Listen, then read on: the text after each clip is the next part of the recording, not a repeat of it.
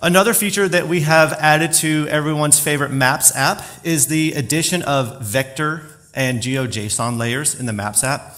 Now, you have been able to add external layers to the Maps app for quite a long time now, but with this addition, you are able to add much more dynamic and interactive files, being vector or GeoJSON. This is important because we know that you're getting a lot of data from other sources.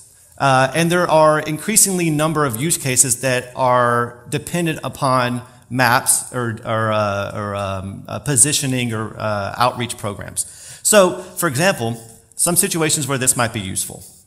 If you have settlement extents, so say you have a map that represents settlement extents or maybe settlement boundaries that's important for maybe outreach campaigns or door-to-door campaigns.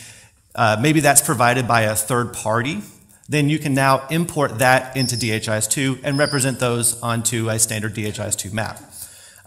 We also have things like if you have maps that represent spray operation areas, if you're doing indoor residual spraying, or if you're doing outreach sites, focal areas for case disease detection, or even just if you're monitoring infrastructure, water wells, something like that.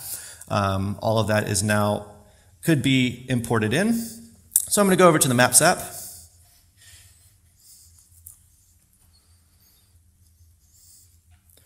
All right, and then I'm going to add a layer, and here I'm just going to add Sierra Leone's facility catchment areas.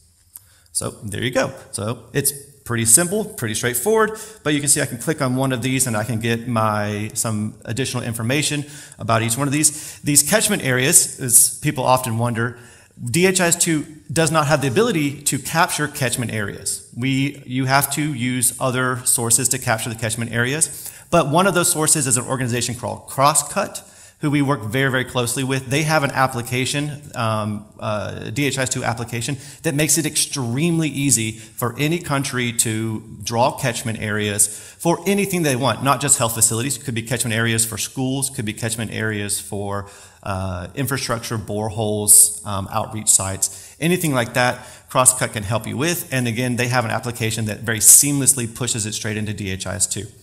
So this is an example of catchment areas just for Sierra Leone.